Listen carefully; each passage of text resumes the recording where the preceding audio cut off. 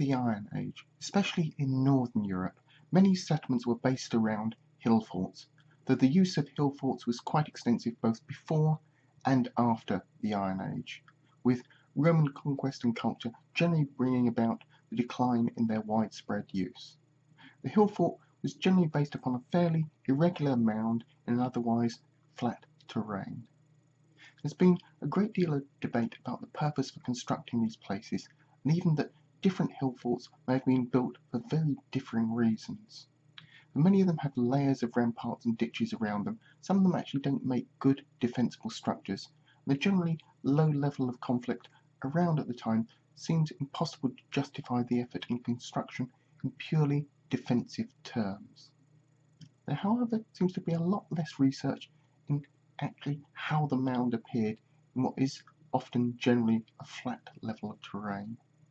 There's a possibility that some of these may have their origin in something earlier called a kame, which relates to the Scots word for hill, or Kame. It owes its structure more to ice than any human endeavour.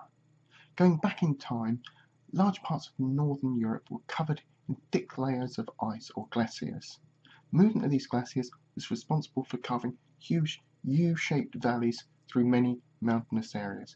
However, on relatively flat plains, they are also responsible for the construction of kames. As the glacier begins to melt, towards the leading edge of the glacier, cracks or crevasses can start to form in the surface of the glacier.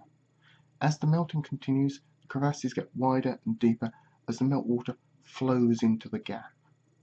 The ice and meltwater, however, also carry with it some soil, stones and rock, picked up earlier in the glacier's existence.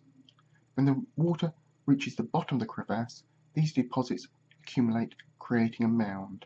Now, depending upon whether the water flows away from the crevasse or forms a pond or lake between two regions of ice, will dictate exactly how this sediment falls out of the water and what shape of hill or mound it will eventually form.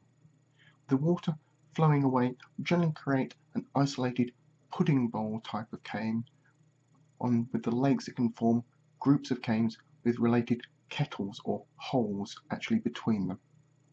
Eventually, the glacier will melt completely, leaving behind the kame, which is composed almost completely of sand and gravel. And these can be fairly small. They can also be up to 30 meters or even more in height and can send for considerably greater distances horizontally.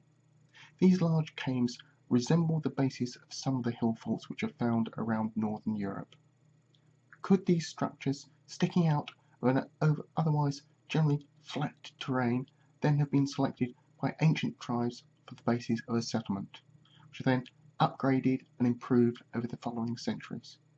Could mean that widespread adoption of hill forts as a centre for settlements or cultural or ceremonial hubs was actually related more to the geographical features of the last ice age than any human social and cultural endeavours, with ancient geography having a distinct impact on how society and culture developed in northern Europe before the arrival of the Romans.